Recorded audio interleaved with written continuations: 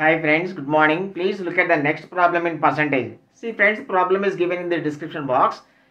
See friends, the price of sugar is increased by 32%.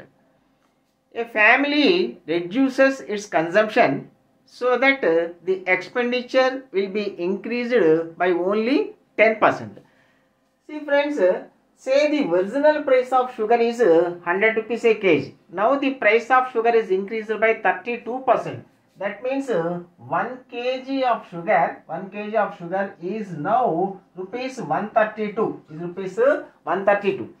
Here the family reduces the consumption so that the expenditure is increased by only 10%. That is, they want to spend 10% extra. So 10% more they want to spend. So they want to spend rupees 110 on sugar. So now the sugar price is 132 rupees per kg.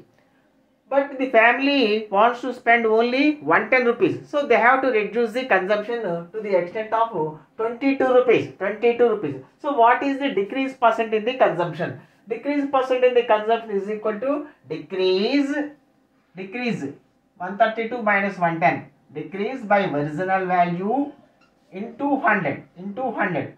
22 6s, 2 3s, 2 50s. 50 by 3%. 50 by 3% means 16 2 by 3%.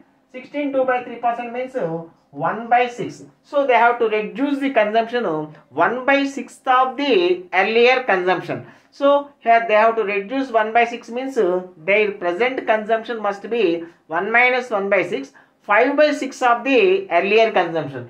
Earlier consumption is 10 kgs. So now they have to reduce the consumption by 1 by 1/6. That means their present consumption must be 1 minus 1 by 6, 5 by 6 of the earlier consumption. So 5 by 6, 2 5s, 2 3s, 25 by 3, that is equal to 8 1 by 3 kg. Now their present consumption is 8 1 by 3 kg as against the earlier consumption of 10 kg per month. Okay friends, thank you.